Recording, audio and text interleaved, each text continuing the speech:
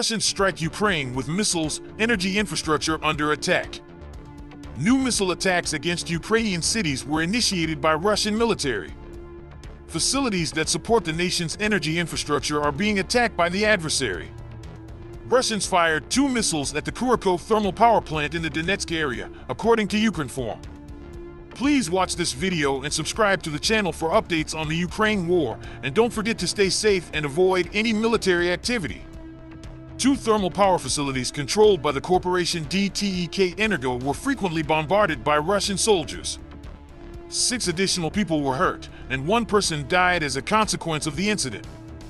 3 Russian missiles reportedly struck a power supply station on the left bank of Kyiv City, according to early reports. The energy infrastructure in Dnipro was attacked by Russian forces. Following missile assaults, there were power and water disruptions in the city and surrounding area. After Russian airstrikes, Zhtomyr City was left without water and electricity.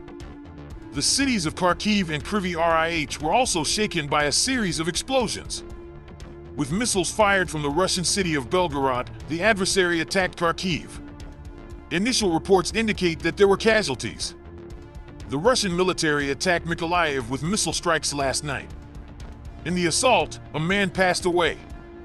The city's electricity supply was cut off.